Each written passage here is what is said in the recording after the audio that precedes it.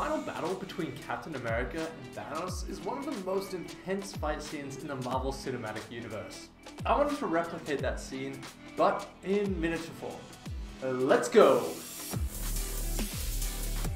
The project started by trolling through the internet trying to find good models of the Avengers and Thanos. I was looking for a while, and as soon as I found this model, the whole entire project exploded into my head and I was ready to get started.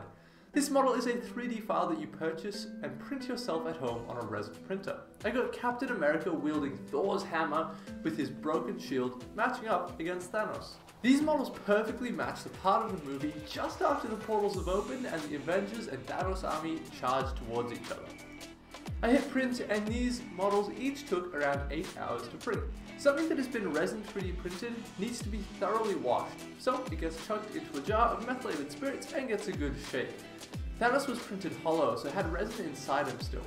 This is supposed to save resin, but honestly it wasn't worth the effort. A lot of resin still needs to be drained out, so Lord forgive me for what I am about to do. After that ordeal, the models need to be cured, so I set them out in the sun. This just hardens the resin so they keep all of their details. It took a little bit of work to get these models to fit together perfectly because I'd scaled them down a little bit. I built them with a dab of superglue and filled in the gaps between each of the pieces with a little bit of modeling paste. I primed both models in grey and we are ready. Let's start painting Captain America.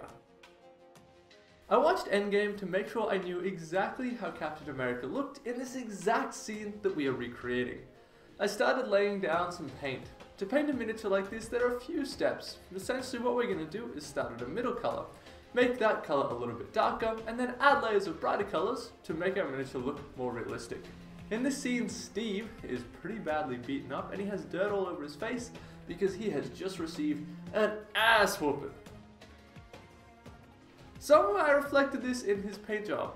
You know, despite getting absolutely riggedy wrecked, Captain America did really well in this fight against Thanos.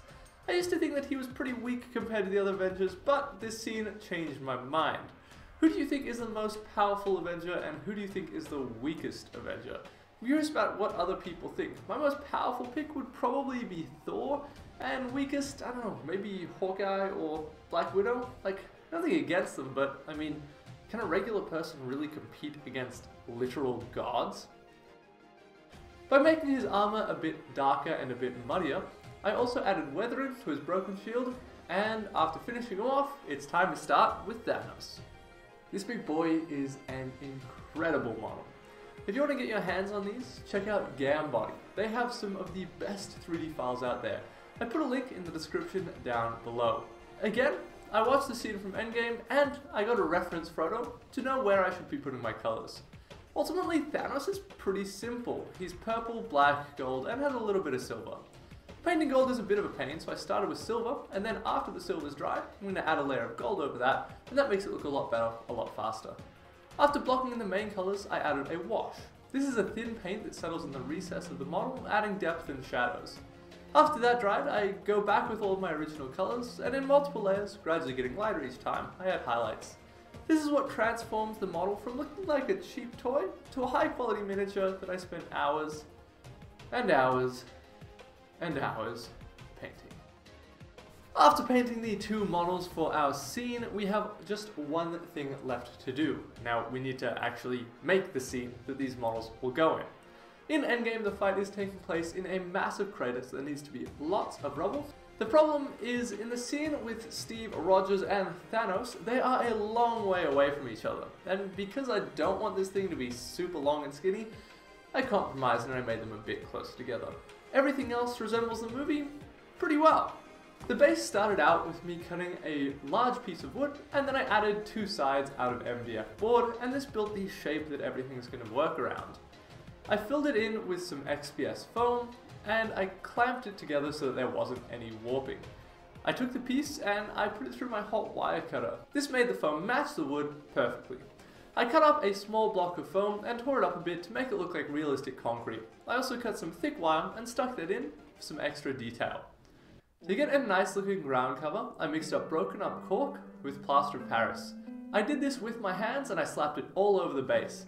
It didn't have as much texture as I wanted it to, and this stuff hardens super fast, so I needed a solution ASAP.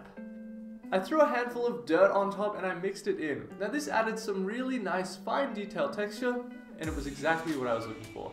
After spreading that around and giving it a couple minutes to harden, I went back in and I smoothed it out a bit more with my finger. I hit the edges of the base with some wall filler, and then I sanded it smooth to get those crisp edges. The whole thing got a spray paint of black, and then after mixing a greyish-brown colour, I started dry brushing. Each time I went to get more paint on my brush, I changed the colour a little bit so there was more variation. I also painted the concrete, and after letting everything dry, I did another dry brush with all the same colours, just slightly lighter and a bit more sparingly. After cleaning up the edges, the base is done. To attach the models to the base, I drilled into their feet using a pin, and I glued them down. And with that, we're done. Let's go check out the final piece.